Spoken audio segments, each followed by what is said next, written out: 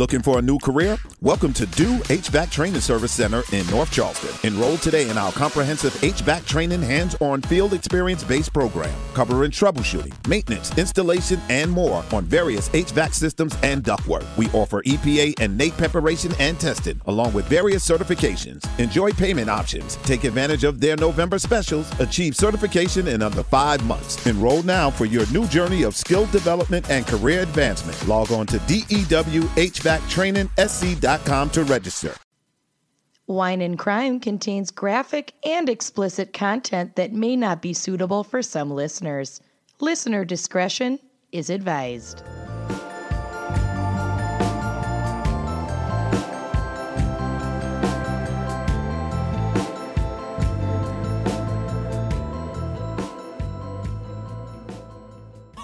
All right, before we get to the show, I want to talk to you about Sudio, because Sudio wants to revolutionize the way people see headphones as not just a tech device, but also a fashion accessory. The typical headphones market forces you to choose between either style or tech, but Sudio headphones offer both. Sudio headphones boast a modern Scandinavian design, plus their products match the quality of the highest rated headphones on the market for just a fraction of the cost. And Sudio offers free worldwide shipping. Studio's newest and first completely wireless model, the Neva, launched this past May and has quickly proven to be unrivaled for life on the move. Neva wireless headphones have superb connectivity with Bluetooth 4.1 and 2.5 hours of music playtime, all without overlooking Studio's distinct modern style. I have it. I love it. They work great. They come in a little case that keep them together so you don't lose them and also charges them at the same time. Oh, that's so cool. smart. I love that. Brill. The Neva charging case is also a standalone contemporary interior design piece, and its portable nature allows you to bring it with you wherever you go for an additional 2 to 3 charges. So whether you're out chasing adventures or just moonwalking across the living room floor, Guilty. do it without the wires. The Neva model is available in white and black, plus a special edition limited supply in black gold and white gold. Gorgeous. Yeah. And these things are basically white gold, y'all. They're amazing. Check out Sudio at sudio.com, SUDIO.com, or on Instagram at Sudio, and support the show by using our discount code GALS15, GALS15, with your purchase. That promo code GALS15 gets you 15% off your order, which is great if you're searching for the perfect gifts for this holiday season. And all online orders placed in November and December 2018 will also come with a complimentary gift box, so you can get a little something even when you're shopping for everyone else on your list. We did it. Well, baby, I hear the blues are calling. Blues are calling. You are listening to Wine and Crime. Wine and Crime. The podcast with 3 friends. Toss salads and scrambled eggs. Oh my. And also Chug Wine, and also Chat True Crime, and also... And Frasier. Unleash their worst Frasier songs, and also... Frasier conspiracy theories. And also... Their worst. But maybe... when we were on the road for our mini tour, we would like see a police car and just start speculating, quote unquote, wildly about what they were up to, and it turned into this stupid tangent that just drove Scott insane, where we would give a different weird theory and then just next person would go, but maybe, And there would be and insert their theory. just long enough of a pause before the next person said, but Maybe. And then Scott got super fed up after like the 25th, but maybe. And he was like, but maybe the police officer is a woman. And we were all really ashamed of our internalized misogyny. And then we stopped playing for a while. Yes, that happened. Okay. All of this is real. Okay, who are we? I'm Kenyon. But maybe. But I'm maybe Lucy. And maybe I'm Amanda. oh my God. Well, maybe we Maybe. have a special fan pick episode for you this week, and that is by fan picker Remy Juarez. But maybe it's pronounced. Somebody else suggested to Remy that they do this fan pick. And maybe. Okay, I'm done. Maybe you should cut all of this out. Never. All right, our fan picker is Remy Juarez, and our topic is isotope analysis, which love. I'm going to be honest, I knew nothing about, but now I'm obsessed. Uh-huh. I thought isotopes are what they put in Gatorade to make you hydrated. Electrolytes. Which, like, kinda is true in a way. There are absolutely isotopes in Gatorade. Well, yeah, but they're okay. All right, we'll get into it. Lucy will illuminate. Anthropology. Need I remind you? Not as bad. What is our fucking wine crime parent for isotopes? My isotopes are super low, you guys. I gotta go grab a Gatorade. You are diabetic. I am. This week we are pairing isotope analysis with Winc's 2016 baseline. Love Syrah. it. Yeah, because like isotopes are sort of like the baseline of what remains in our bones and shit. Calm down. Okay. Calm down. I was thinking like you need to compare your isotope analysis to a baseline. That too. Analysis. That You're too. both driving me insane That with too. what you think an isotope We're is. spot on. We're spot on. It's like remnants of your food. It's fine. No, it's not. This wine comes far. Food contributes to your bones. It's not bones either. I am a scientist. This is from our amazing sponsor, Winc Wine Club, which if you are just joining us for the first time, welcome. Winc has been sponsoring us for quite a while now, and they are an online wine club with a crazy awesome inventory of wines that can be shipped to your door or Walgreens or place of business. I would highly recommend checking them out. You can take a little flavor quiz so that you can get acclimated with what wines would work with your palate.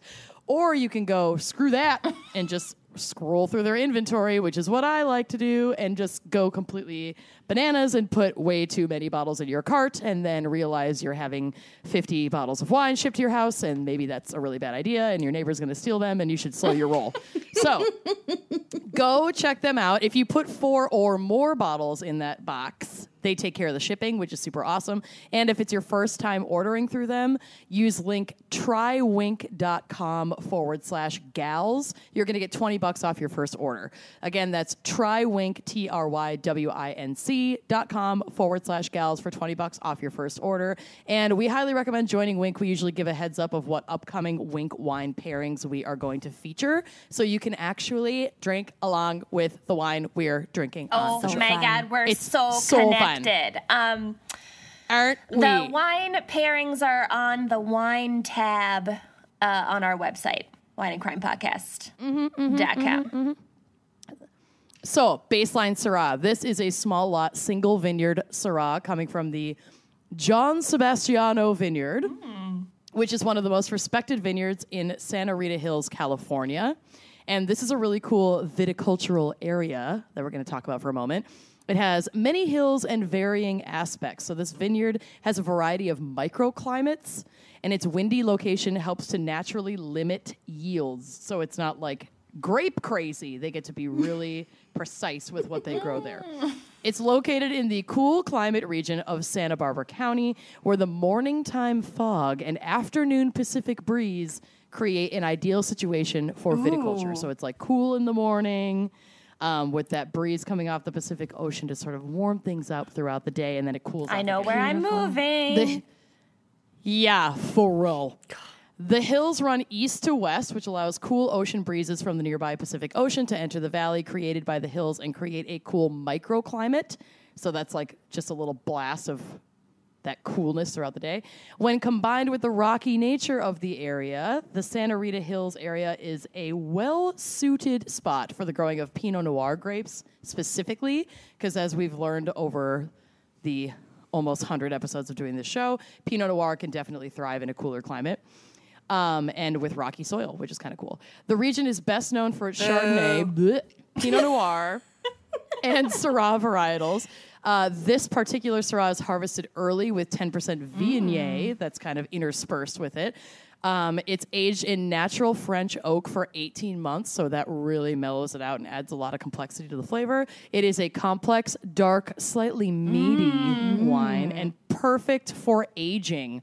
So the one we're opening today is a 2016. If you have a nice 52-degree spot in your house out of the sun, and you want to leave this bottle there for a couple more years, could be really cool to age it, but I do not have that kind of patience.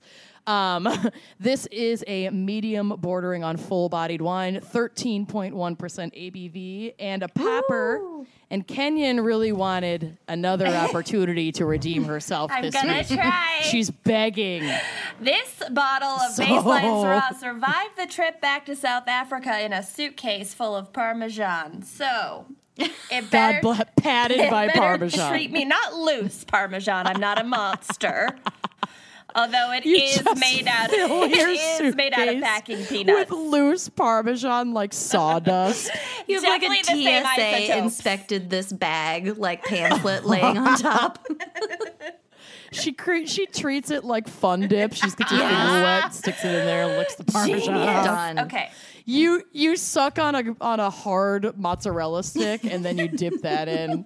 Yup. I'm creating savory Fun Dip. This will sell in the adult market. We're now billionaires. Okay. Done. All right. I've already got it started. So now let's just see if it'll play ball. And so far, I hope not great.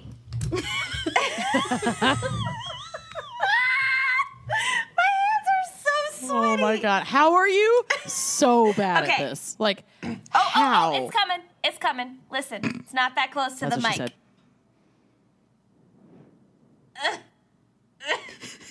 Wow. Oh. That was good. That was a nice pop. Left field pop. Completely unexpected pop. Guys, my hands were so sweaty, and then I'm wearing these deliciously cozy pants from a retailer that I won't name because they're not paying us, and the bottle started slipping, and I thought I was gonna jack myself in the face. I fully wish that What had you guys happened. have done if I had knocked myself out, and you just heard crickets. Like Josie barking. I mean, we would have gone on with the show. What are you going to do? We can do it. The show must go on. Cheers! Cheers! A cheers! All right, Lucy, explain to us what an isotope is, because apparently neither one of us learned despite writing our cases. It's your food. Well, I have a very not so elegant analogy to deliver to you that will definitely help you figure this out. You are what you eat? Okay, backing up. First, what's an isotope? I'm ignoring Amanda. The definition is, quote, each of two or more forms of the same element that contain equal numbers of protons but different numbers of neutrons in their nuclei and hence differ in relative atomic mass but not in chemical properties. I'm bored. Electrolytes, exactly, like we said. So I was already confused by this, so I went to chem4kids.com. Yes. Now explain it to me like I'm 5. And I concluded that this just isn't going to be one of those subjects that I can fully wrap my head around. So it boils down to this, and keep in mind this was followed by an analogy, so bear with me. So carbon, which is a pretty popular element here on Earth, comes in a few different styles, let's say. There's C12 and also C13, for 2 examples. That number is the mass. So chemically speaking, they react the same way. They're both carbon. Carbon has an atomic number of 6, which means it has 6 protons and 6 electrons. Both C12 and C13 have the same atomic number. So it has the same number of protons and electrons, which means the only difference between the two is that it has an extra neutron. So I am so glad I don't do the background in psych. Oh, it took me all morning to fucking figure this out. So here's my not so elegant analogy. You ready? Yeah. And keep in mind also that I started this analogy before I fully figured out what the fuck was going on, so it goes downhill very rapidly. So then you really pushed. So this is to make your it continue analogy. to This fit. is my analogy. Oh, dang. Okay. So, imagine Carbon is a cat. Oh no. Okay. There are many cats, all are Carbon. Most cats wear red wigs and white pants. Why don't you just go with cat fur? It wasn't as funny. Don't distract her. And also, it wouldn't make sense later on, so just sit the fuck down and shut up. Yeah, it makes so much sense now too. So this Some is great. cats wear blue wigs and white pants, and a few other cats wear yellow wigs and white pants. The difference in wigs represents the difference in number of neutrons that the cat holds in its precious little heart, which is also the nucleus. Each pair or group of cats, or clouder of cats, in different wigs are isotopes of each other. They're all cats. They all sprint around the house when they have to poop, but they have different weights depending on their wigs. Okay. Fun fact. This makes perfect If the cats were to sense. change their pants, or the number of electrons in their tiny little hearts, they would be ions. Or maybe lions. Oh my god. God. Okay, so if a cat takes off I its hate wig, this. it's I'm still getting a cat. there. Okay. I'm getting there. There's Oh, more? there's more. I'm This completely is a lost. very complex. This is making it worse. I don't. You just keep going. I'm trying. The red wigs are stable. The blue and yellow wigs are not stable, aka radioactive. I think you could argue that a cat in a wig is not stable no matter what. The Under any cats in the red wigs are circumstances. stable. So all the cats The owner of the cat Shut is the not fuck stable. up. So all the cats go to a party with some dogs and some bats and some crocodiles and some monkeys, and they're all wearing wigs and pants, different colored wigs. There's a dress code. How high are you right now? I'm telling you, I started On a this scale analogy of- before I fully learned it, so this is what's happening. Okay. So they all dance for hours and days and maybe hundreds and thousands of years. The cats in the red wigs are having fun. They're flirting, they're cavorting, while the cats with the blue and yellow wigs, they get tired. Some of them get hot and frustrated, and they tear off parts of their wigs in order to cool off. So these animals that are tearing off their wigs are exhibiting radioactive decay. So they now represent a radiogenic isotope. So the time that it takes for each animal to get hot is its decay rate or half-life. You guys remember learning about half-lives of elements. Yeah, like a million half-lives ago. I don't remember any of that So shit. all of the cats tore off their wigs after 5,730 years because that is the half-life of carbon. Cool. So I think this analogy has gone as far as it can. Or farther.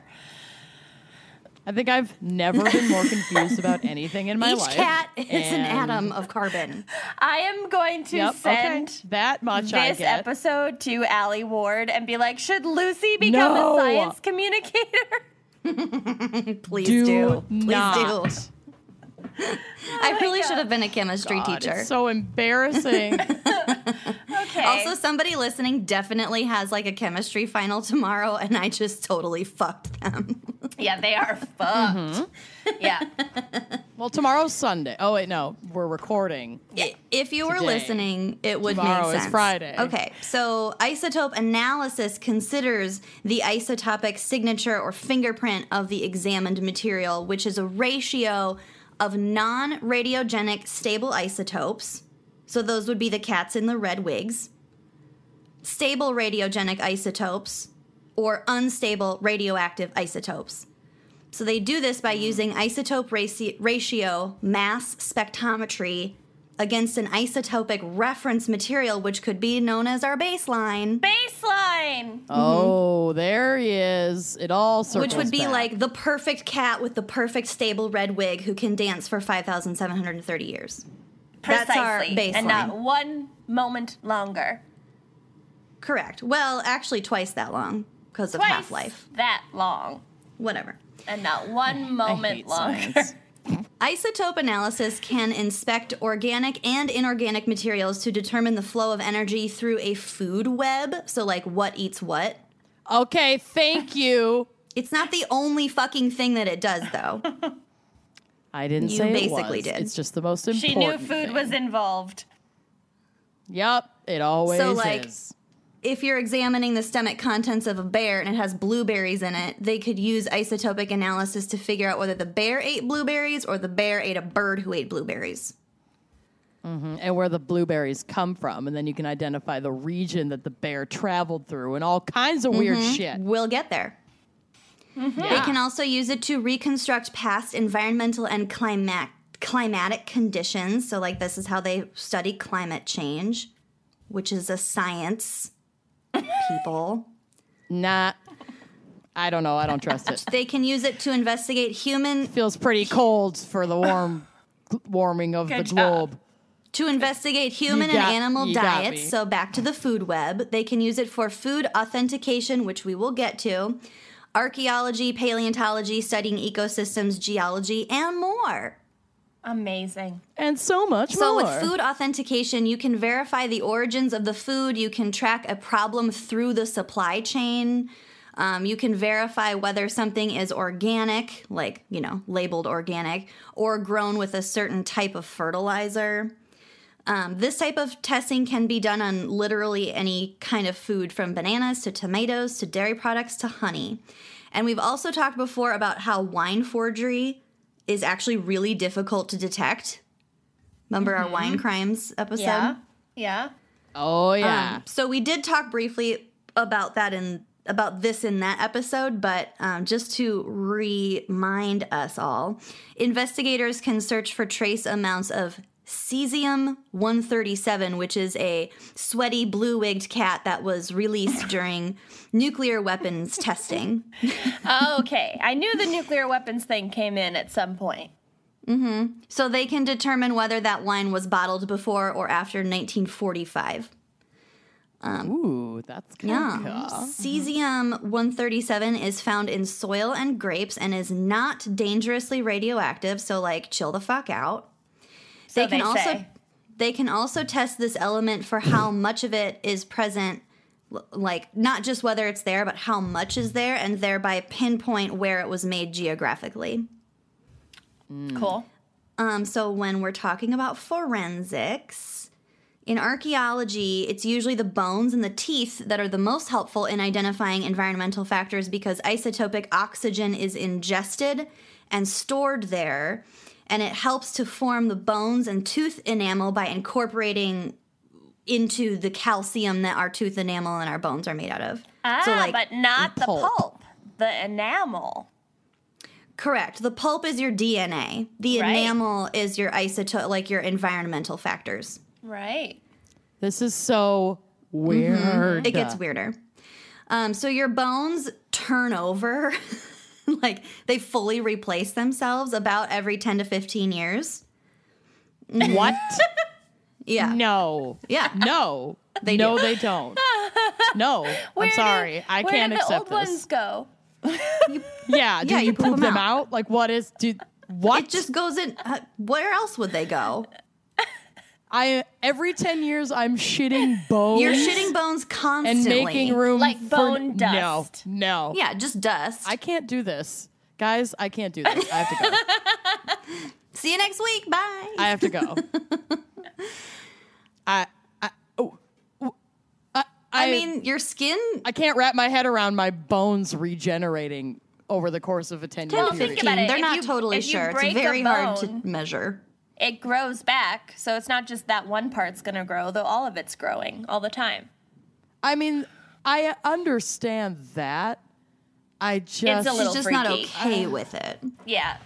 I'm not okay with it. I don't know my body. Someone call the manager. She's not okay with this. Yes, I need to speak to a manager of science. I have many complaints. So here's a really cool fact. So if an individual inhabited the same region for at least 10 years, then the isotopic oxygen ratio in the environment would be the same as that ratio in their bones. My bones are going to be all kinds of fucked up. My isotope ratios are going to be like a fucking quilt. Oh, wait till we get to your hair. Oh, no. Oh, God. So teeth, however, do not replenish themselves over time, so they would reflect the oxygen ratios of where that person was born, and even information about that person's mother if she chose to breastfeed. So speaking of breastfeeding, scientists have used isotopic analysis to determine when different groups of people in the past weaned their children and what types of food they used in the interim, like Gerber baby food style. That's amazing. Isn't that cool? That's really cool. That's really Okay. cool and terrifying, and I'm still stuck on my regrowing. I'm still process. stuck on the Continue. cats with wigs dancing and sweaty. Oh, that I blocked that out as it was No, you happening. didn't. You just talked the whole fucking way through it. Everyone has different ways of Okay. coping. Hair. Because hair growth is primarily a function of diet and especially water intake, scientists can test a strand of hair and figure out where the water came from that the person was drinking while their hair was growing. And Poland Spring. Fiji. Sparkling, plain. Okay. And since a hair grows and stays on the head over time, they can also track where that person has been. So in this way, it makes isotopic analysis sometimes more valuable to an investigation than DNA, because it shows where you've been and for how long. That's crazy. They can also use fingernails, blood, and soft tissues, but these decay very rapidly, so they're not often as useful, and they're also more prone to contamination. So they Like can if you also get a use, blood transfusion kind of thing? I mean, like if you found a Contamination? body. If you found a body, their bones, what their bones are made out of, is not going to be as contaminated as their blood or their skin. Right, but like contaminated how? Like, By incorporating other isotopes from the environment. okay. So they can also test explosives, since those are chock full of animals and wigs. They can Yeah. also help determine country of origin. Ditto for determining drug trafficking routes, as like distinguishing poppies from Southwest Asia versus Southeast Asia, or cocaine from Bolivia versus Colombia. Very They cool. can trace that shit. The good stuff versus the knockoffs. Right, exactly. The discount cocaine. Some Dion limitations. sunglasses versus Dior sunglasses, which I fell for. Kenyon's Dion sunglasses are my favorite.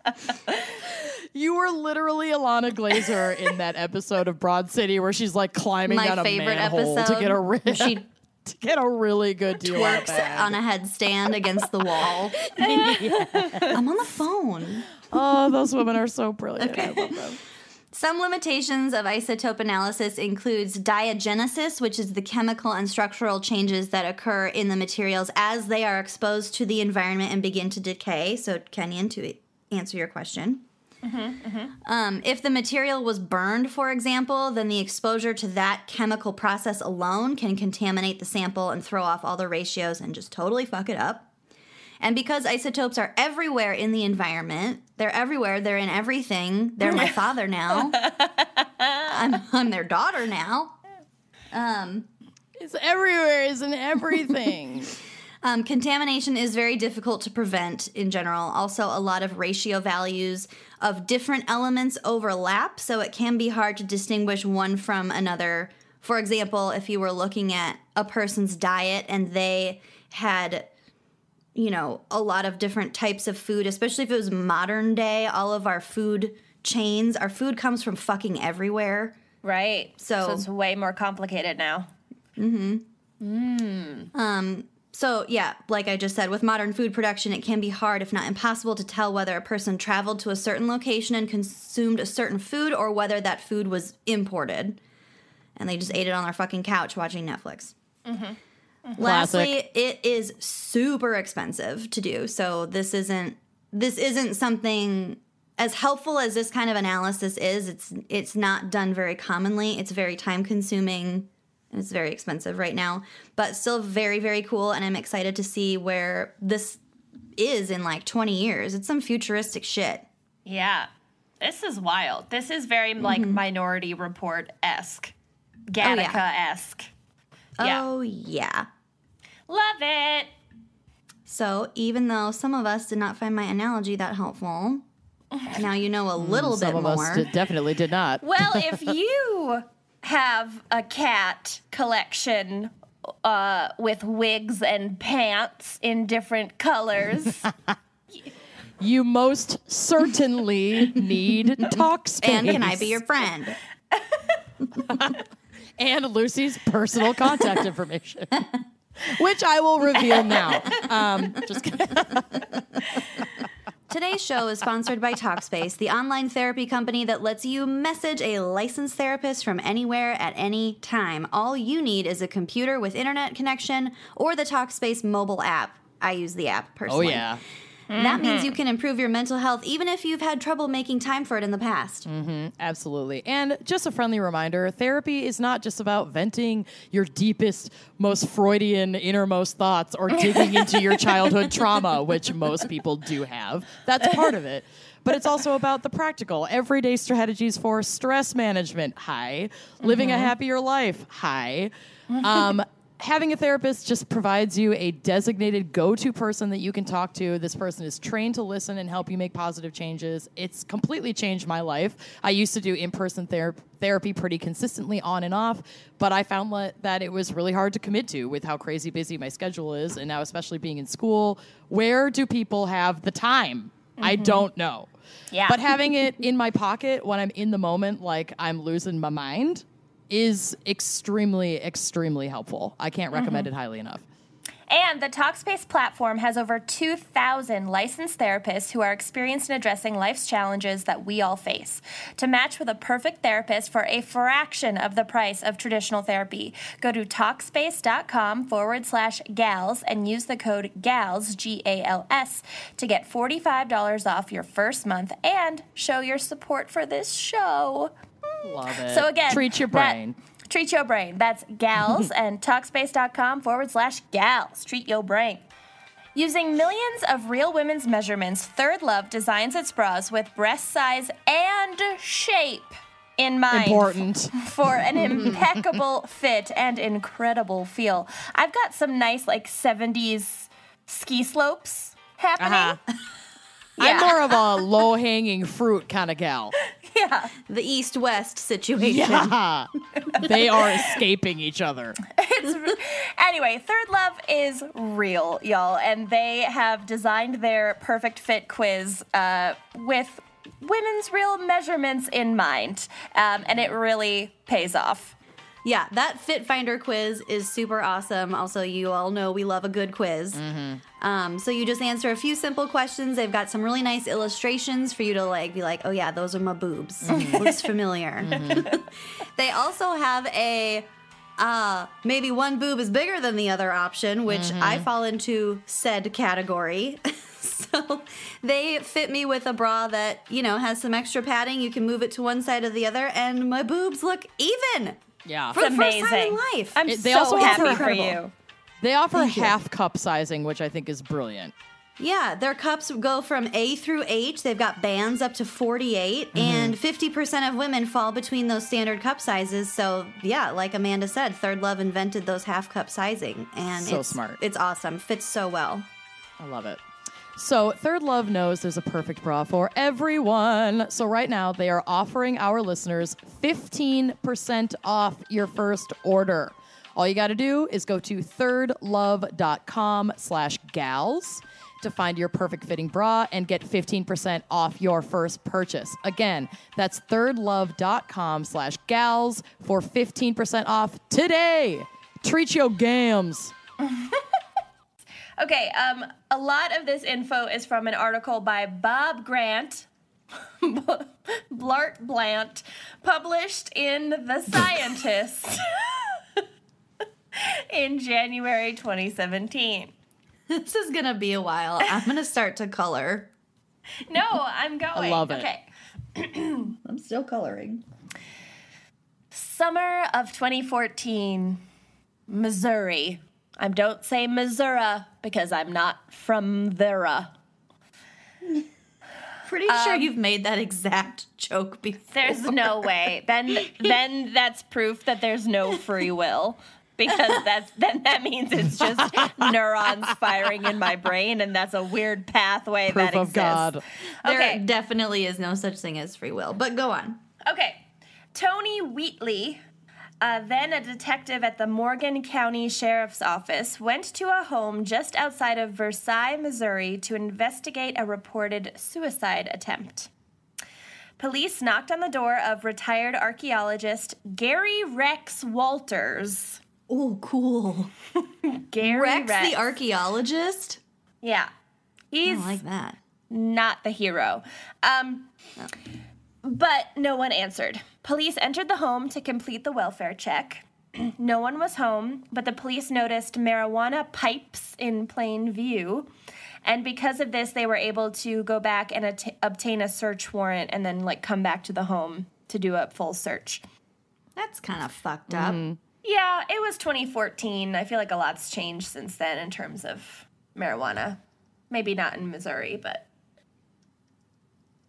Okay, on the second visit to Gary Rex Walters' home, and yes, I'm going to keep saying his full name because it's priceless, authorities found 4 open wooden coffins.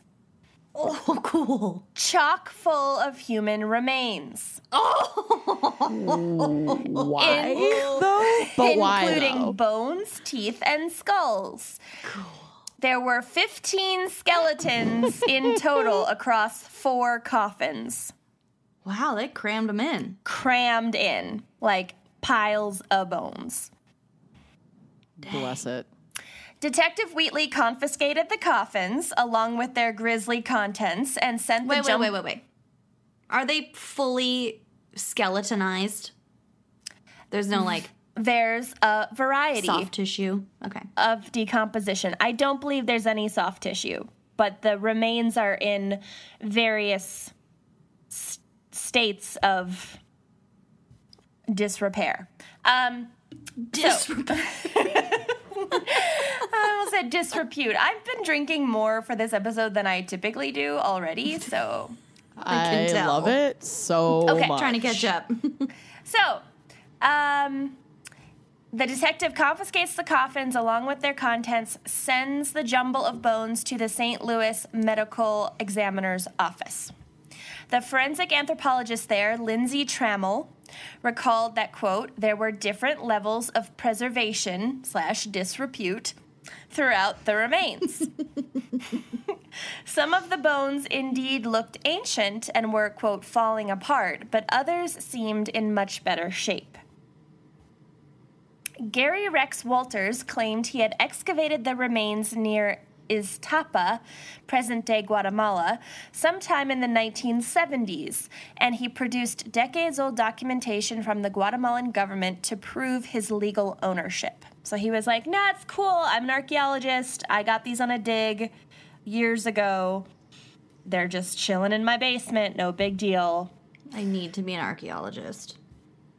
But Detective Wheatley wasn't convinced these documents applied to all of the seized remains, because there were only 4 coffins, but 15 bodies.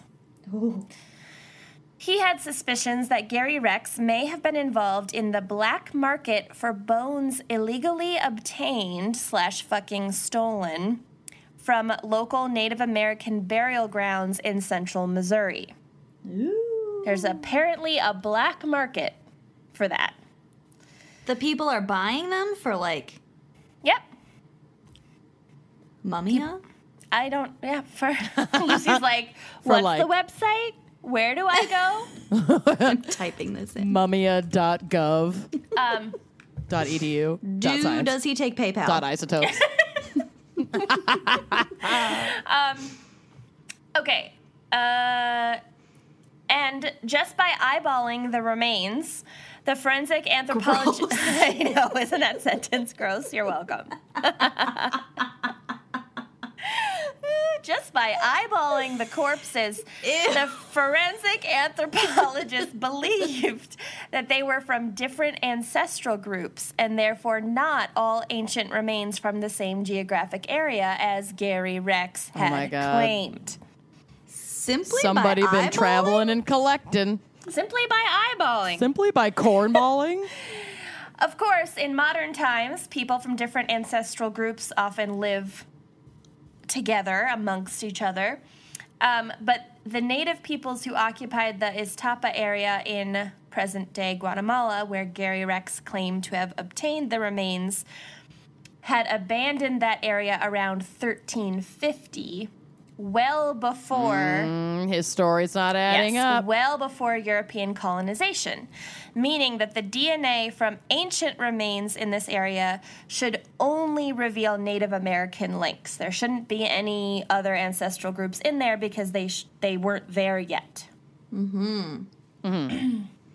Quote. Okay. Okay. The plot thickens. The cat wig changes color. They don't change color. The cat changes wigs. They don't change The cat wigs. doesn't change wigs. The cat Did you The learn cat nothing? takes off its pants. You learned nothing. dances until it gets sweaty and it has to take off cat its wig gets or hot. parts of its wig fall out. Yeah, then it's The cat radioactive. gets hot. Jeez. Oh my god, I hate this fucking analogy so much. Oh my god, if this is your first cats are at a episode of party. Wine and Crime, we sincerely apologize. It's not cats are at always a this party. bad / great. It's usually pretty Okay. bad. So, quote, This is actually a great sample I tried episode, to I make think. learning about isotopes remotely No. interesting. Okay. okay. Failed. No. So, No. there shouldn't Someone be out there is going to appreciate it. It's obviously not you. There shouldn't be any European or African ancestral links in any of the bones because they weren't there yet. Okay. Got So, it. the forensic anthropologist Lindsay Trammell wanted to test her hypothesis. So she Got it, Lindsay. So she sent samples Got to 2 other badass female forensic anthropologists. Yes. Got Like it. literally all of the scientists that worked on this case happened to be women, and I love that. So she'd worked with these 2 other anthropologists previously, so she like had a relationship with them. So one was Dr. Chris Aaron Hughes, and the other was Dr. Chelsea Juarez. Oh my God! It's the same last name as our fan picker. Ooh. Incredible. What are the odds? What are the chances? Okay. William so- to Juan. That's a movie. In my defense, that's a movie. Oh my god. So these scientists perform genome sequencing and isotope analysis, respectively, on the remains. Dr. Hughes tested for mitochondrial haplogroups, which are genetic signatures that are associated with geographic regions. The fun fact, the acronym for that is HA. I left that out of my notes, but I liked it. Haplogroups, it's HA.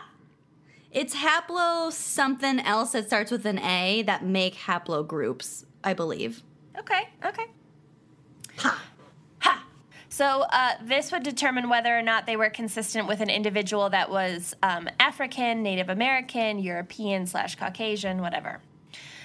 Dr. Juarez analyzed the, quote, relative abundances and ratios of isotopic forms of common elements, which can yield clues about where the deceased individual lived from birth to death. Using mass spectrometry, which is the hardest word I've ever had to say, Dr. Juarez Yeah, don't even. Dr. Juarez tested bone and tooth samples from 10 crania. She focused on the crown of the first permanent molar, which starts forming in utero and finishes developing by the age of 3. Interesting. Bodies are so gross, and Yeah. I hate them. The more I learn about the human body, the more I'm like, Yeah, "Blech." it's real bad. Rather be a It's- cat in a wig. Nasty. And then quantifying the amounts of isotopic strontium in the skeletal materials, or skeletal materials if you're British. She then Ooh. Advertisement. aluminium. Aluminium. Like a trash can. Did you just... Oh, bin. I thought you said thin. I was like, that's the same here. Table. Oh, it's the same. Trolley. Okay. She then compared those levels with maps of known isotope distributions in both coastal Guatemala and the St. Louis, Missouri region. All right? Missouri. I think I have photos on the blog of those isotope maps. There's one. I'm taking a look. I'm checking it twice. There is a map of the United States. Which map are we looking at? It's The one that looks like a weather map? yeah. Isotopes are coming to town. Cool. I love Yep. this. Yep. You're so that'll welcome. be on the blog, y'all. So isomapping / isoscaping, different than manscaping. ISO skating. I want to go ice skating. Researchers can create isotope maps for a handful of elements such as oxygen, hydrogen, and strontium using values from human tissues, soil, or rainwater, or hair, because the map that I have is hair. For example, oxygen isotope ratios are derived from observed isotope ratios in tap water and hair samples. Such maps are used by forensic investigators to reconstruct the geographic origin or travel history of either victims or suspects. And I liked this explanation by geochemist Gabe Bowen, which is slightly less confusing than the Cats and cat's wigs? analogy. Yeah. I think it makes perfect sense. Isoscapes, it's unforgettable, I'll give you that. Isoscapes are trying to take our understanding of the physical, biological, and chemical systems that control isotope variation and turn those into predictive maps that provide a fingerprint for interpreting forensic data. It would be like if you wanted to know where a letter came from in the mail. It's got a zip code on it. You need a map of all the zip codes across the U.S. to interpret, to figure out where it came from. Doesn't that make Stupidest sense? fucking analogy I've ever heard. Where are the cats with Okay, wigs? suspicions mounting. So we will get to the scientific findings in this case So we're just glossing over that terrible in a analogy. moment. The and zip moving on? codes make sense. Got Come it. on. Yes, you're totally right. Doesn't explain radioactivity, just saying. All right, let's get back to the investigation from law enforcement's perspective. So, Detective Wheatley's suspicions were growing.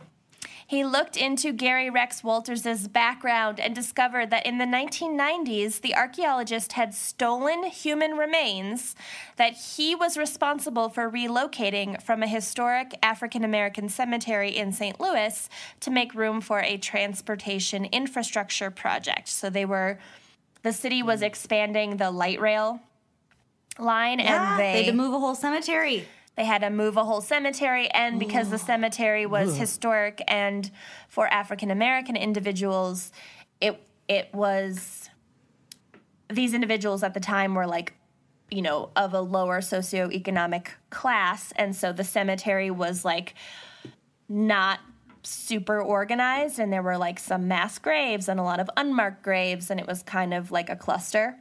I always So wondered how they relocate cemeteries. I feel like we've talked about this before. well, they hire contract archaeologists like Gary Rex Walters to oversee it so that they can make sure that, like, one, they can keep track of who's who in the ground, and two, like, make sure that, like, body A stays together and then gets reburied as body A in another place. And probably also so that in most cases, this one excluded, obviously, but they're like handled with professional care and respect. It's not just like You'd hope construction so. workers. That was the goal. This project got a lot of heat for its numerous fuck-ups, including Gary Rex Walters, but also there were accusations of, like, construction crews with heavy machinery just, like, coming in and digging shit up and fucking everything up, and, like, remains not being handled with dignity and respect, so it can run the gamut. So, Wow. Meanwhile, this... And, like, it also freaks me out because, like, looting can be a thing. we will get to that.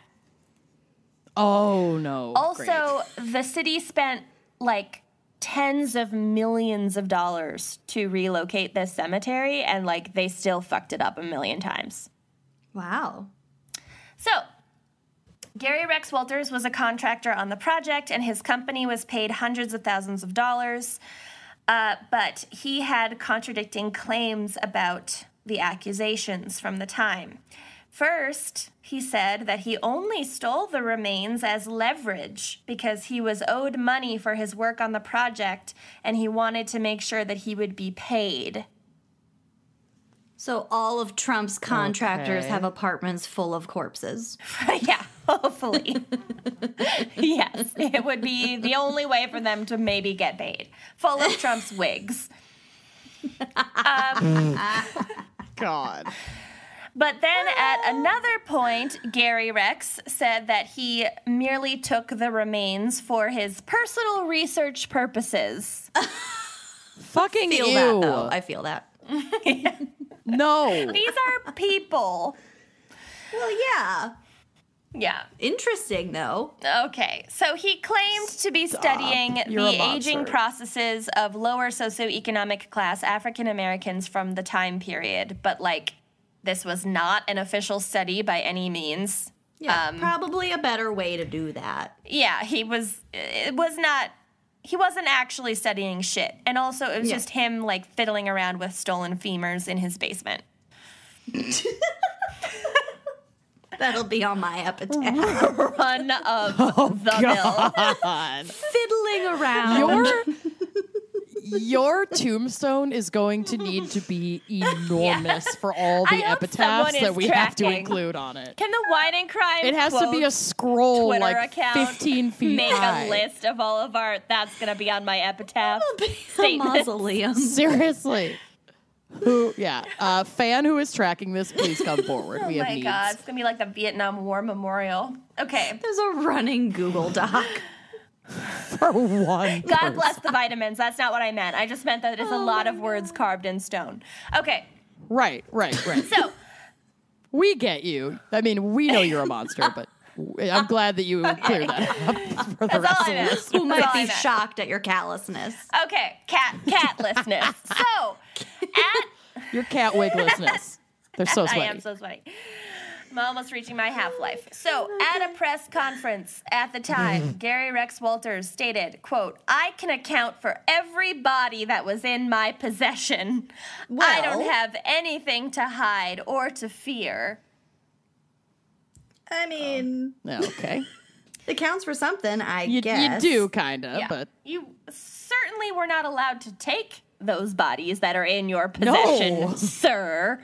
that's one of the many crimes you have committed in this situation. So the issue was resolved, more or less, when he returned the 28 bodies he had stolen and received $90,000 in compensation on the same day. Why would They they pay didn't want him? him to sue, and they didn't want to bother suing him. So they just fired him and were like, hey, give us those bodies back and we'll pay you. And he was like, okay, fine.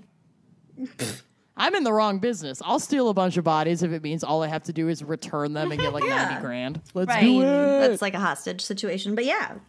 I'm in. Well, can they really be hostages if they're already dead? So Victimless And I'm the crime. monster. Who's really They're hurting not- here? Who's really not a hurting here? victimless crime, and we will get to it. So Of course, it's not a victimless. I have a photo of my cat in a wig that will be on the blog, by the way. Oh, is it a no. blue wig? Okay. What? Is it a blue wig or a red wig? It's a multicolored wig. Oh, God, that was not in the analogy. No. What do the multicolors mean? Haven't figured that out yet. I'm not a fucking chemist. Okay.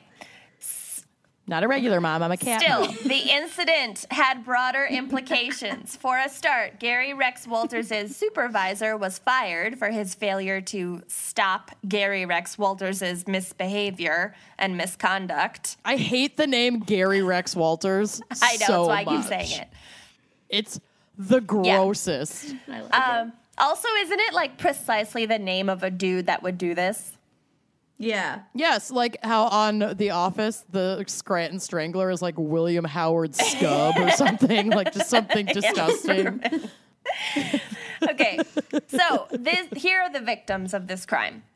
Hundreds of family members were left in limbo for months waiting for identification of their deceased relatives so they could properly rebury them. So a lot of the people in sad. this cemetery weren't really able to be identified, but a lot of people, had been officially buried there, and their relatives and descendants knew that they had been buried there, and so cared about properly reburying them. Yeah, absolutely. And throughout his tenure on the project, Gary Rex Walters seemed to make apparently arbitrary decisions about which families to return items found in graves to. For example, yeah, he thought that he was in charge. For example, he refused to give one deceased person's relative the gold upper plate. I think they mean like teeth. Yeah. To one person, but he decided to gift costume jewelry found in another grave to another person. No. That's not okay. Of course, he had no right to strip any of the remains of any of these items, even to return them to relatives. Like, they were buried with those items. Right. Right. Including some of them in their mouths. Well, where their mouths used to be. Okay. So Once you're decayed enough, that Good just job. falls right out. okay. So, Just saying. You're the in the case of the 4 coffins in Gary Rex Walters' basement, Detective Wheatley not only needed to either corroborate or contradict the Guatemala story, but if Gary Rex was lying, investigators would then need to verify whether the remains were stolen historical artifacts or if there was something more sinister, like maybe murder. Oh, bum, bum, afoot. bum. There's been a murder in Savannah. Midnight in the Garden of Good and Evil over here. What is happening? I love that I love movie. that book. Okay. In order, Ooh, They made a she's book smarter out of than that? you.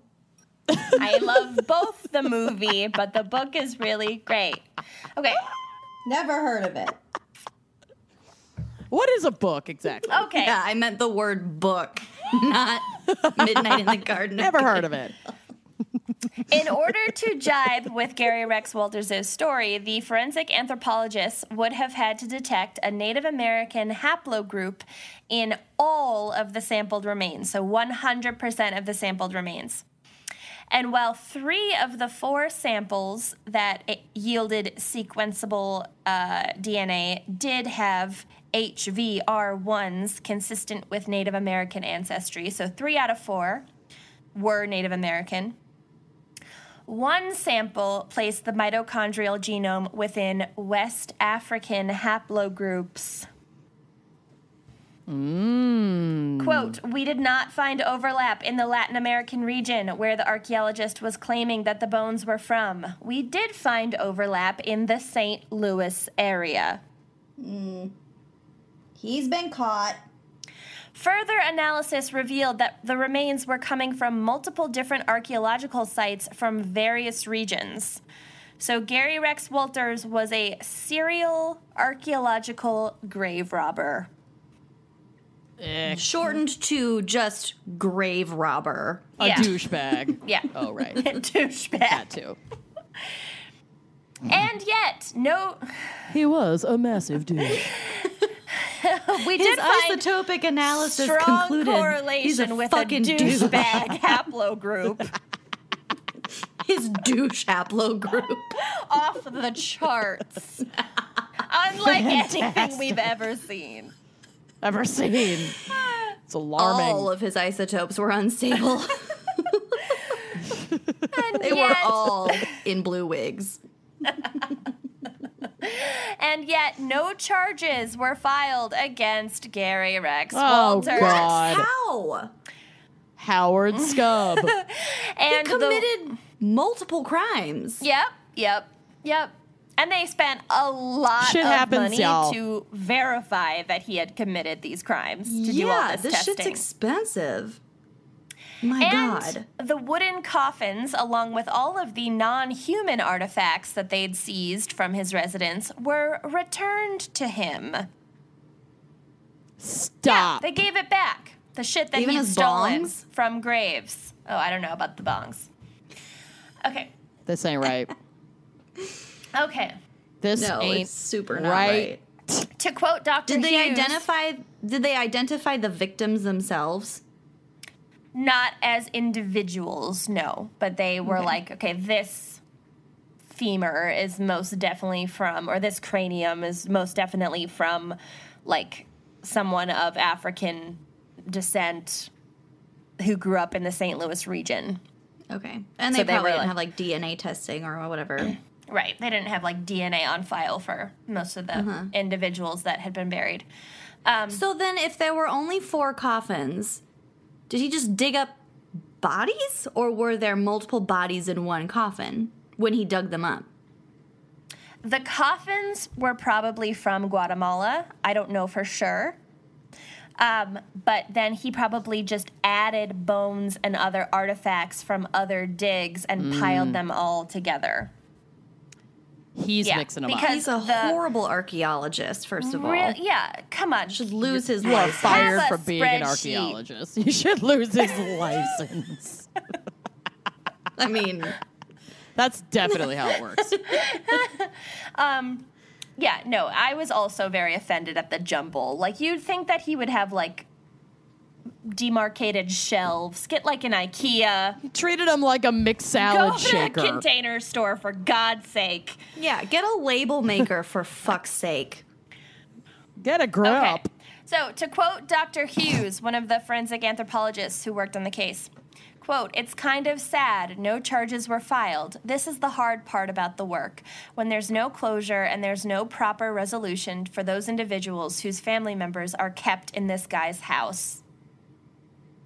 It's like, yeah. Pretty fucking much. That's so Yep. fucked up. That's And so it doesn't fucked even up. matter that they didn't know who those individuals were. It's just an offense to the entire community. Like, it's Yeah. really bad. It's awful. He did the exact fucking opposite of what he was literally paid to do. However, as of January 2017, the Morgan County Sheriff's Office confirmed it was still attempting to trace the skeletal remains back to missing persons in the area, as well as missing remains from that cemetery. So they claim that they're still trying to trace the remains to specific people. Many of the individuals thought to have been buried in that St. Louis cemetery / African American like mass grave site have yet to be found and identified. One man told reporters, "They made a mistake when they lost my daughter. I won't stop fighting to find her. I never will." Fuck yeah. Yeah. Get it. Yeah, because the cemetery, obviously, it spanned a long period of time, so some were more recent than others, but yeah. Right. So that is fucking that's so Gary fucked up. Rex. Isn't that fucked? Yeah. Scub. I need to look up the official name of that. Scranton Strangler. Still think he should lose his license. New evidence in the office points to I was Toby gonna as the say, Scranton wasn't Strangler. Toby the Scranton Strangler? No, he was on the jury. He was on the jury for it, and then like felt bad and went to visit him in prison and got strangled by the Scranton Strangler. Did he die? Is that how Toby George died? Howard Scub. No, he didn't die, but he had like a neck brace and like damaged vocal cords. George Howard Scub, S-K-U-B. It's the grossest. Okay, but actually, if you had committed a murder and somebody else was blamed for it, and just by chance you were selected to be on that jury, Oh, man. Yeah. wow. Wow. That'd be cool. You probably would not Convict. make it through. Yeah, for real. Guilty as sin. I believe in the death penalty. Oh, God. Oh, my God. Here we go, Kenyon. Another thing you have in common with... She's kidding. She's kidding. kidding. She's kidding. She's kidding. All right. We can do this. Just Let's here to do some protect ads. you. Okay. Lola is a female-founded company offering a line of organic cotton tampons, pads, and liners. And they now offer sex products, too. Yes, we've made it, y'all. Yeah, we have. Lola makes your month a little bit easier, and we could all use a little bit easier. Am I right? Their subscription is fully customizable, so you can choose your mix of products. Absorbency, number of boxes, frequency of delivery. Lola's subscription is super flexible, and you can change, skip, or cancel your subscription at any time. It's super helpful for me because I literally buy in bulk from Lola and then take back a suitcase of tampons and liners and Parmesan cheese. Parmesan. TSA has so many questions. Yeah, I am on a list, but you know what? It's worth it to have Lola tampons. And in addition, the products you can choose from organic cotton tampons available with BPA-free plastic applicator. Yes, thank you. Keep it out. Or an environmentally friendly non-applicator format, which I know Lucy prefers. Yes. They also have pads, liners, all natural cleansing wipes, or you can add a box of each, mix it up, do what works for you. I love it. The Sex by Lola line is also available for subscription. I am on the next one on birth control implants, so I don't really get a period, but Lola offers a lot of products that I love to use. You can add this subscription to your period subscription, so everything's conveniently delivered on your ideal schedule, which is super awesome. My personal favorite feature is their personal lubricant. This lube is the Cadillac of lubes. It features a mess-free one-click pump system. It features a mess-free one-click pump system. So when you're like in the act and you just want to reach bedside, give a pump and continue, it's so convenient. I have done this. It's a water-based formula. It's hypoallergenic. It's made with 95% organic ingredients to create a long-lasting lubricant and can attest, correct, that perfectly mimics natural feminine moisture and maintains a healthy pH balance. The basic ingredients in here are, it's water-based, it's made with aloe vera. Like, it couldn't get much simpler than that. Benefits, that mess-free dispenser, long-lasting glide. It's made without irritating chemicals. It's gynecologist approved. It's hypoallergenic. It's formulated to help maintain a healthy pH. It's safe to use while trying to conceive. It doesn't have a weird smell. There's no fragrance. There aren't parabens. There aren't petrochemicals, glycerin, synthetic flavors. Like, keep that stuff out of my lube. Doesn't remove nail polish. No, for you example. couldn't get paint off of a boat with this bad boy. I love it. I love it. I can't endorse it highly enough. So you know you want it too. So for 40% off all subscriptions, visit mylola.com and enter promo code GALS40 when you subscribe. So again, that's 40% off all subscriptions. Go to mylola.com, mylola.com, enter promo code GALS40, GALS40 when you subscribe for that sweet, sweet discount. Do it. Treat your parts. Treat your month. Songfinch is a personalized gifting company that brings stories, feelings, So many and feelings. memories to life through one-of-a-kind songs. With personalized songs starting at $99 and delivered within 7 days, their community of professional songwriters will handcraft the best gift you can ever give. And Kenya knows that firsthand because we gifted a song to her. You know it. Yes, you did, and yes, I cried, and yes, I listened to it kind of a crazy number of times. It's like actually a really good song. It's so good. It's a really I have good it on a song. playlist. Yeah. Yeah, they did a great job. So your personalized songs start at $99, and like she said, they're delivered within 7 days. The songwriting community of 350 plus professional musicians and growing, they're going to team you up with somebody, and they're going to do an amazing job. The guy that we got, I selected an R&B style because I know Kenyon very well. He's incredible. Yep. Incredible. We follow him on Twitter, and my maybe I at him way too often. Amanda stalks him. It's fine. Just but no, on he did Twitter. such a good job. He's a real person. He's very talented. And I had the best time setting up this whole thing. You go through, you kind of take a little quiz. Again, we love the quizzes. You put in some special memories, some things that this person likes, and then, like sort of an overall message you want to convey possibly. And they just They work have a with little you. slideshow that, like, if you give them photos, they'll put a slideshow that plays with the song. It's so cute. We love it.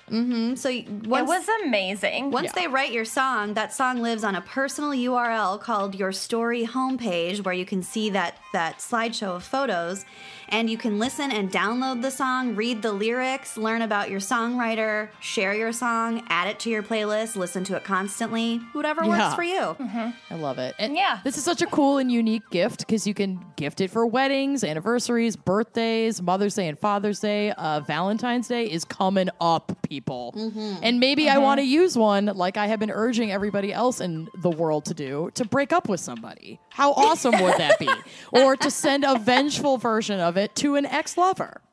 Also, Christmas is right around the corner. Maybe someone's about to have a baby, and you want to welcome this new, beautiful baby into the world with their own song. I'm already Oh queeping. my God. Oh my ovaries. I know. Oh my God. How incredible would that be? So you can give this amazing gift by going to songfinch.com and using our promo code GALS to get $20 off your personalized song from scratch.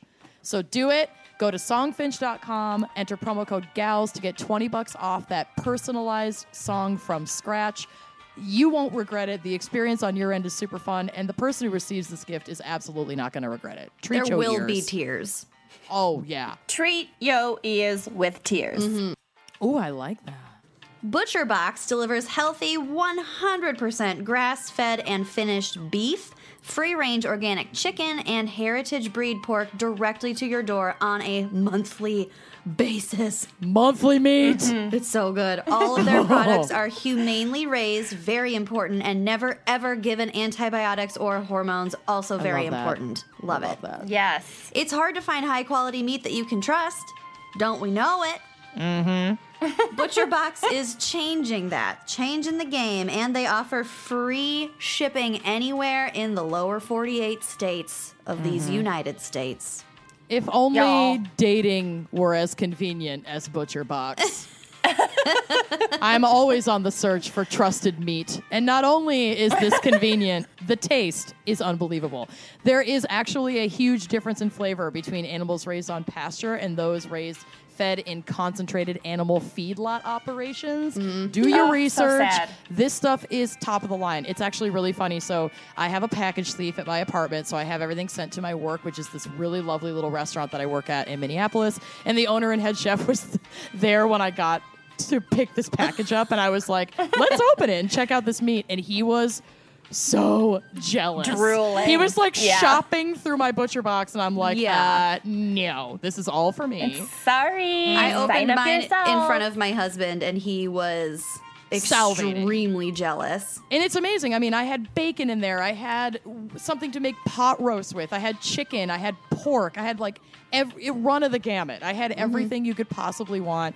And it sends you this really cool little booklet with recipes. So it will send you information on what you can do with those cuts of meat, because I'm not super good at cooking. So this gives you all the tools that you need to follow their recipe with the meat that they send you, and you can really create something amazing. I love And it. just throw it in your freezer for like whenever you have time. You don't need to Yup. eat it all in one day, although Nope. that'd be a really fun experiment. Yeah, it would.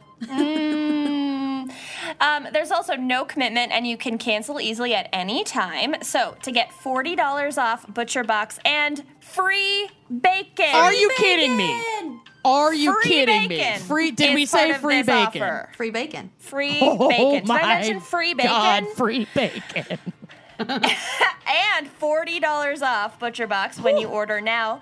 So that is $20 off your first 2 boxes plus bacon in your first box. Bacon, y'all. BACON. This is the best offer we've ever given. It really is. Go to butcherbox.com and enter the promo code GALS, GALS, at checkout to get this amazing offer. Treat yo meat. Treat your meat.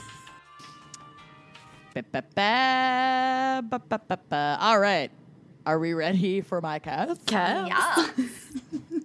My cast? Yes. It's a little less. No, it's pretty fucked up. But I just want to be very clear in my opening sentence. The old saying, "You are what you eat," might hold the clue to unraveling the mysterious identity of a woman found dead nearly 2 decades ago in Wisconsin, who may have been raised in Canada. Wow. Yes, because the diet is quite different between Canada and Wisconsin. Well, it shapes our bones Okay. Sure does. in an isotope type tracking way. Okay. Cats in wigs. The young woman's body was discovered on the edge of a cornfield near, I think it's Racine, Wisconsin. I think it's racing. Racine. I am racing to figure out how to pronounce this. By a man walking his dog on July 21st, 1999. According to Caroline Schweitzer, supervisor of forensic services with the National Center for Missing and Exploited Children in Virginia, a great organization, by the way. She had only been there less than about 24 hours, Schweitzer said. She was facially recognizable. If someone saw her picture, they would know who she was. Ooh. The woman had many distinguishing features, including curly red-brown hair, ears pierced twice, and a Western shirt embroidered with red flowers that she was wearing. But despite that, nobody came forward to identify her. And from the beginning, there were deeply troubling signs about her origins. Her teeth were in very poor condition, and her slight body was obviously malnourished. Aww. The malnourished woman may have been mentally disabled. Apparently, in the autopsy, there was some sign of that. I don't know what that led to, or like what condition she may have had. That was just in several of the reports that I read. Might have been like a hygiene thing. Isn't that kind of a good indicator of that kind of thing? It depends. It could have been. It could have been anything. It could have been bone drugs, structure, homelessness. Like the hygiene thing is kind of hard to pinpoint, but you know. But her teeth were in poor condition. Exactly. She had a cauliflower ear deformity, which likely resulted from abuse. Oh. It's believed that she was most likely, now this window is kind of big, 18 to 30 years old. So they couldn't even really close the gap on how old she was. If they found me, they would not be wondering if I was 18, let me tell you. Between 70 and 90 years old. She's completely decomposed except for this mass of cellulite that has just really persisted. With my back. Her warped spinal cord indicates a life of heavy lifting. Appeared alien in nature. She had developed numerous bone spurs. But her nails were in great condition. Her nails were on fleek. Okay. Fabulous. All right, back to this really tragic case. Although she may have been up to 35, again, her teeth were not well cared for. Her front incisors protruded from the mouth. So, like, it also, other than the decay, it also looks like she never would have had braces or, like, really any consistent dental care. Okay. Some teeth were missing. No orthodontia. No.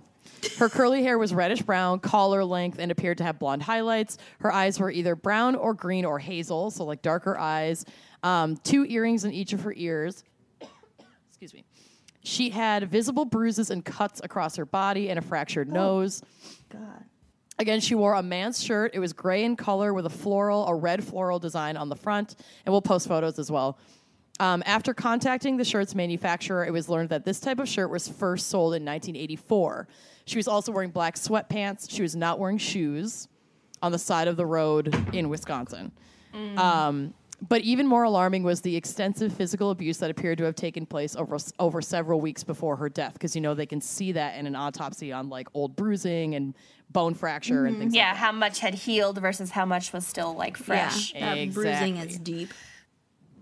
When she was discovered, she was obviously beaten and horrifically tortured prior to her death, said lead investigator Tracy Heinz with the Racine. Is that how we're pronouncing it? I think so. Cool. County Sheriff's Office. And that led investigators to the conclusion that she might have been held against her will for some time before she was beaten and left for dead. Yeah, your case is definitely worse than mine. Yeah, soup's worse. Somebody had to do it. Yeah. With very little evidence to go on, the case rolled to a standstill quite promptly. Initially, 4 detectives were assigned to the case, but by November of that same year, the number dwindled just to 2, just because they have to take resources away because we don't have enough. Ever. Detectives Jim Dean and Eileen Riley traveled to homeless shelters throughout Wisconsin and spoke with pediatric and dental offices throughout the country. They also made contact with agencies that work with disabled children in the hopes that one may have recognized the deceased woman. The case got really personal for the 2 detectives who were working it and had worked and solved numerous other missing person cases. So this was like sort of their wheelhouse, is working on missing persons, which I think would be really hard. That would be so hard. Because unfortunately, it so often ends in tragedy and not in returning these people safely home. Or just doesn't like end at all. No answers. Yeah. Right, exactly. never knowing. That would be really plaguing. Yeah. Quote, I constantly dwell on it, Riley said. I wonder if she ever smiled. She must have smiled when she was a little kid. She certainly didn't have much to smile about in the last year of her life. Both Dean and Riley acted as the young woman's family during her funeral service. There were like 50 people that came to the funeral, but nobody really knew who she was. Wow. Quote, I just sat there during the funeral and all I could think of was this could be my daughter lying in that grave with a Jane Doe tag on her. I kept wondering, where in the hell are her parents? And I'd like to think that if it were my child, someone would be pulling out all of the stops to find her identity and find her killer. The funeral service was paid for with donations from local businesses. The community wanted to give her the dignity in death that she was denied in life. I think that's really lovely, actually. Yeah.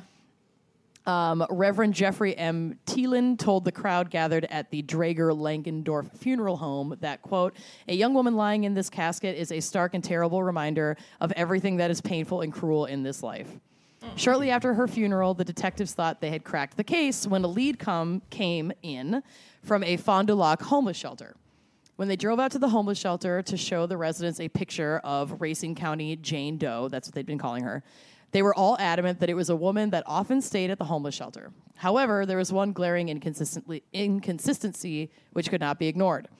Unlike Racine County Jane Doe, the Fond du Lac woman had absolutely no teeth whatsoever. Several reconstructions of the woman's face have been released over the years in the hopes that somebody could potentially recognize her. Her remains were then exhumed in 2013, so like well over a decade later, for more advanced forensic testing to be conducted in Milwaukee. This led to another artist rendering a more up-to-date composite. Quote, I think anytime we have an individual who is badly beaten, murdered, and left as trash in our community, any day is too long, said Racine County Sheriff Christopher Schmaling. So basically, this has been a case that like this county has been focusing on in some way, shape, or form for, going on 30 years now, and it's like still super fucked up. It's very fucked up, but on some level, I'm glad that the entire community cares. Is rallying. Yeah. So you can look on the drive/blog. One of these photos that's like a 4-screen side-by-side. The top, the left side of the screen, that's actually an autopsy photo of her with this is how they're basing some of the reconstruction. Whoa. And then there's other ones where they've updated some of the reconstruction. So the one that's really, really detailed almost looks like a elementary school or like a high school photo. I just think these reconstructions are pretty fascinating, actually, and can be very detailed.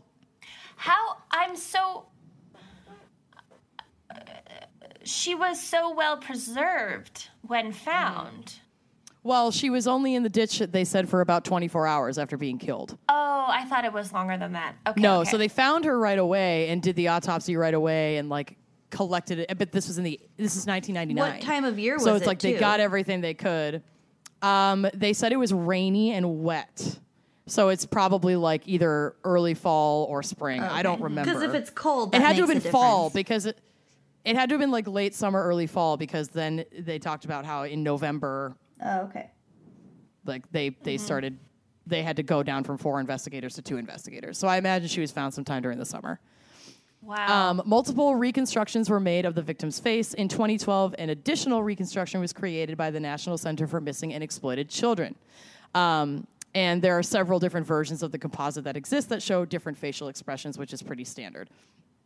Over the years, Heinz and others searched multiple U.S. missing persons databases and used the facial reconstruction software to create photographs, posters, Facebook posts, everything they could. But they were never able to track down the case of the woman known only as Jane Doe 1999. Then, in 2013, they exhumed her remains for DNA testing, but still came up empty-handed. Or was that the one time? Yeah. No, this is the same. Okay. This is the same time. At one time, she was thought to be a young woman named Audrina Bowman, who is presumed to have run away from her adoptive parents' house in Hamilton, Michigan on March 11th, 1989, but DNA profiling via her mother, Kathy, demonstrated that they were not the same person.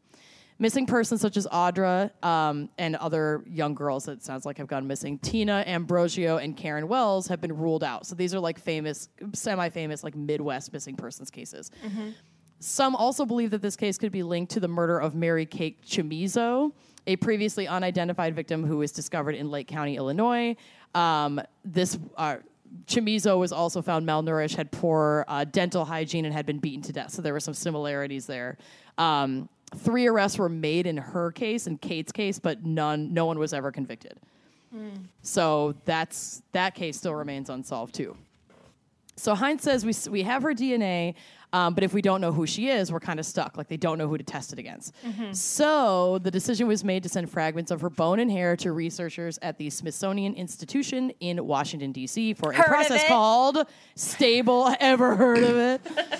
Stable Isotope Analysis. Yes, finally. Here we are. So anthropologists. So here's what isotope analysis is. Anthropologists. A cat has 2 wigs. Three wigs. So a cat gets sweaty and its wig falls off. It tears its wig off. Calm down. Anthropologists have used stable isotope analysis for years to track the migrations of ancient humans, as we've discussed.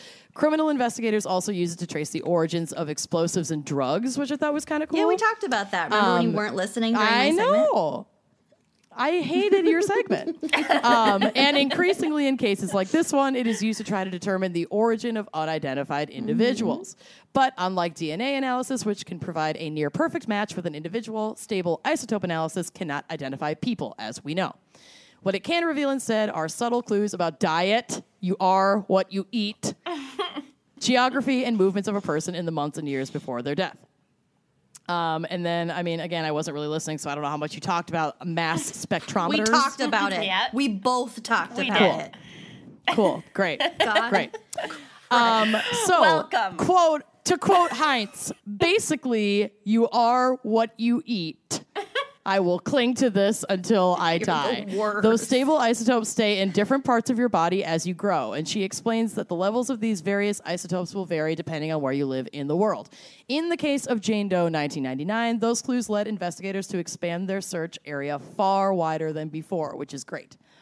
What they learned was that the young woman who they believed to be, again, between the ages of like 18 and 30, may have been from or spent several years in somewhere within a broad stretch of southern Canada between British Columbia and Newfoundland, or possibly even parts of the western U.S. such as Alaska or Montana.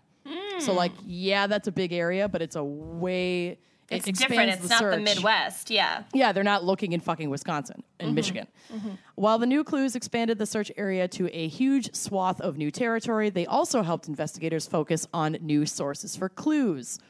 Heinz had hoped to receive tips from people north of the border, and they started pouring in after this information was released. So they released this information in like 2014, and there have been some follow-ups along the way because they want to keep this case out there. Mm-hmm. So Heinz said, yes, I've been very busy. The tips are all appreciated. They can lead to something or lead to ruling something out. Heinz says while it will take a long time to prioritize new tips and run down every clue, which is like what they're fucking doing. They're going down every road, which is amazing. Mm-hmm. The cold case is one that she is devoted to cracking one day. Quote, if it is a sleepless night at home, I will pull out this case and work on it from there. This is why I came back to the Detective Bureau. I specifically asked for this case because she deserves more than this, no matter who she was or where she lived. So this woman, Tracy Hines, has been like hopelessly devoted to this case as she's even moved in and out of this career, which I think is amazing. Chills. She's like a movie. I know. She's literally a character from a movie. It's incredible. Ultimately, Hines has two goals. The first is identifying the young woman found battered and left for dead on the side of the road nearly 3 decades ago now. More than 3 decades. No, coming on 3 decades. Math is hard. What's a decade? And give her back a name. And the other is to bring those who are responsible for this to justice. So I just wanted to share these phone numbers. I mean, who knows? Maybe someone out there knows something, like that podcast. Someone knows something. Someone always fucking knows something. So David Ridgen is a god. 100%. So if you have any information that could be linked to this case of Jane Doe found in Wisconsin in 1999, call 1-800-843-5678. And Detective Hines has actually also provided their direct line at 262-636-3190. Let's crack it. Yeah, and there will be photos on the blog of this Jane Doe. So yep, there's her like FBI missing persons poster with some additional information on it, phone numbers on it, places that you can call, the composite sketches of her. It would be really amazing if at some point, you know, we could figure out what happened to this poor thing. Yeah, she deserves it. Wow. Jesus. This is hard. You are what you eat. Okay.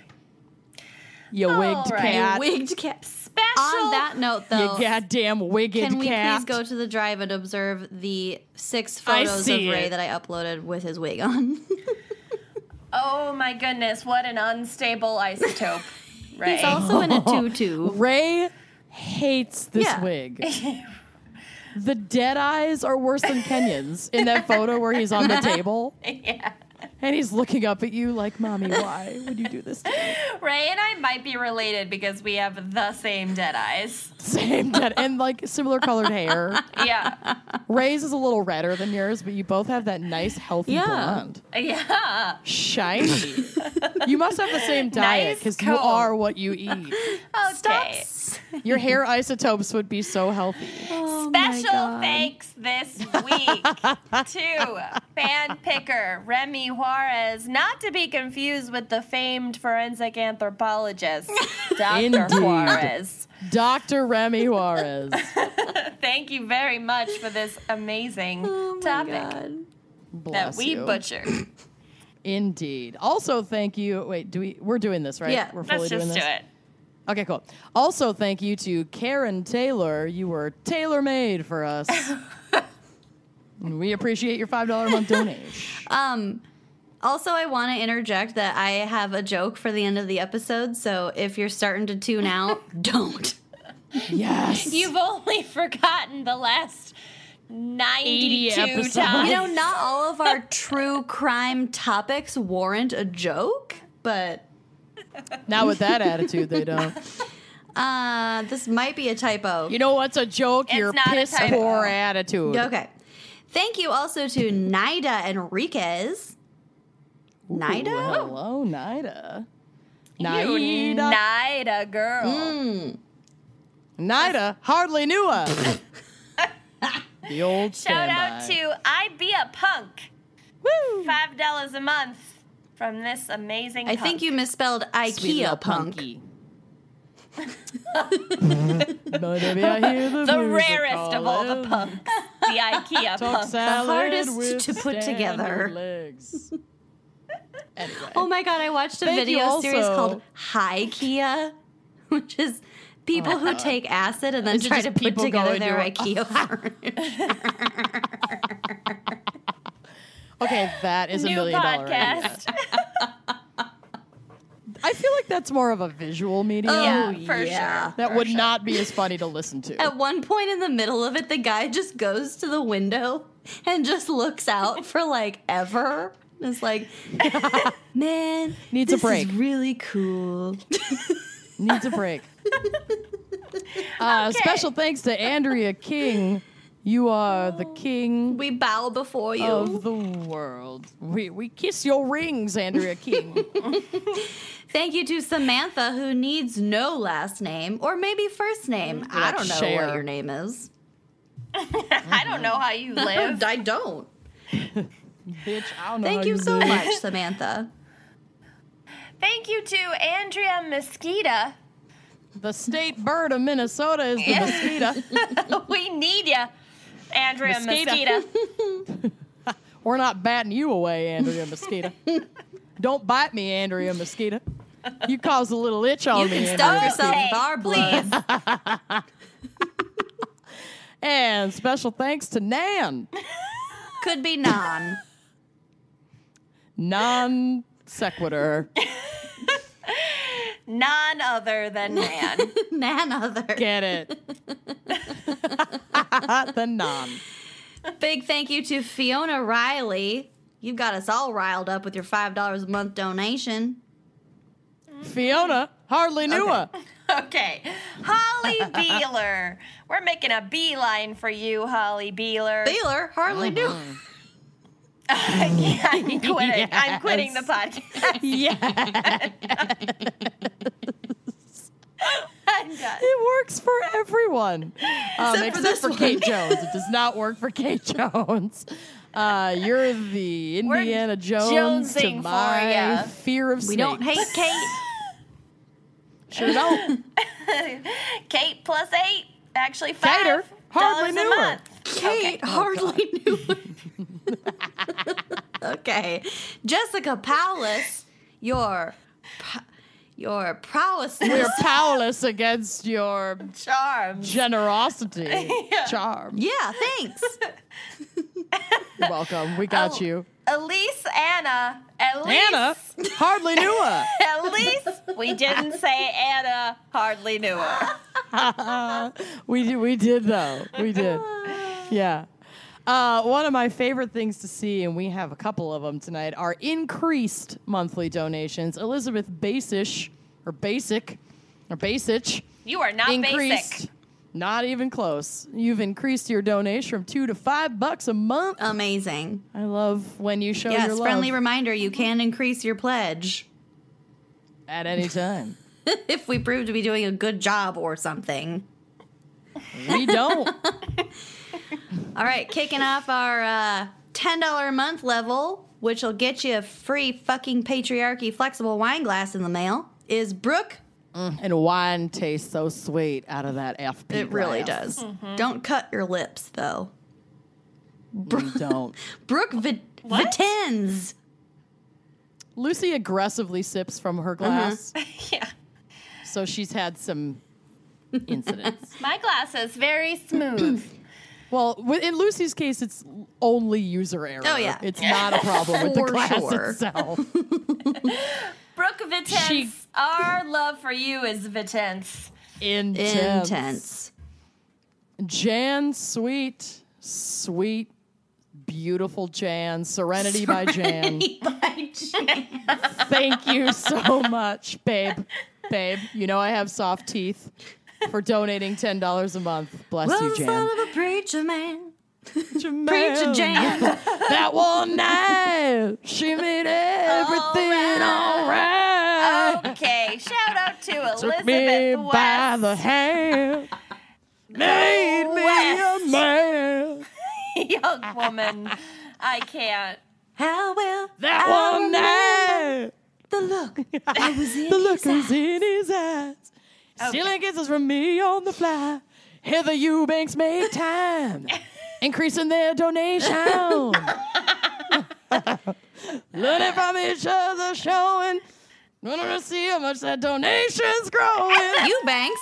Hardly The know her. only one who could ever Eubanks me. I'm really tired. All right. I'm sweaty. Andrew Hoffman Was the son of a preacher man. also increased their pledge from $5 to $10 a month. God bless. Love it. I've literally sweat through my shirt. And I'm regretting not putting on the deodorant today. exertion. Or like showering in the last couple days. It's fine. Or ever. Oh my God. Okay, and shout out to Alexandra Hitchcock. Whew. Hitchcock? Giving $25 Hardly a new month. cock. Oh, you knew cock. Don't sell yourself short. $25 a month. You're getting an F. Oh, You're getting you an F knew wine cock. glass. Oh, honey. And you a knew tote cock. bag.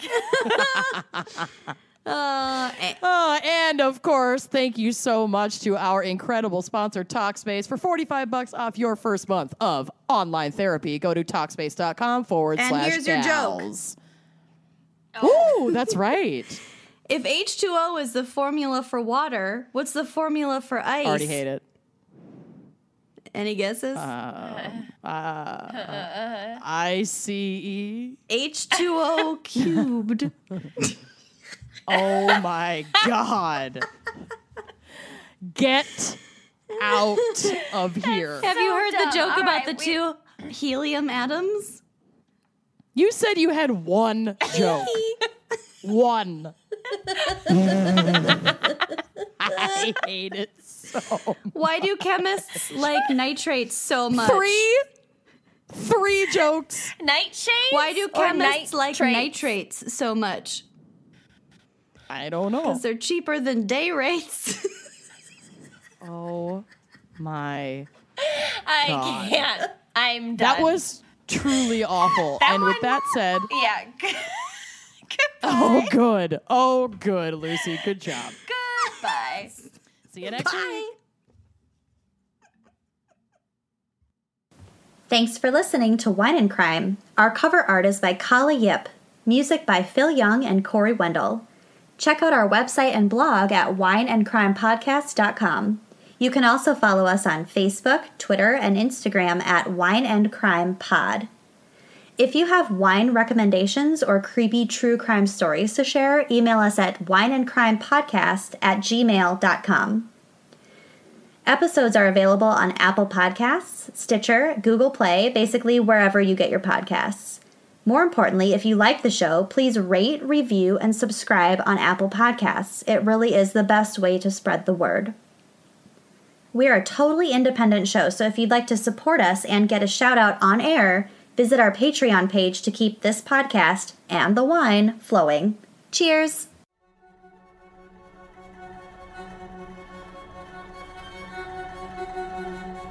In March of 2012, Israel Keys was pulled over outside of Lufkin, Texas. And in that moment, hundreds of lives would be forever changed, including mine. Join me on this strange, terrifying, and emotional journey as I attempt to find the missing, understand a killer, explore the impacts of crime, reconcile with those left behind, and subvert the genre of true crime. In the FBI files, they found images of over 40 missing persons on his computers. I think it's fair to say that Israel Keys had a fetish about missing people, which is why he wanted to ensure that his victims didn't get found. True Crime Bullshit premieres December 6th on Apple Podcasts and anywhere else you listen to podcasts. Go to www.truecrimebullshit.com for more information.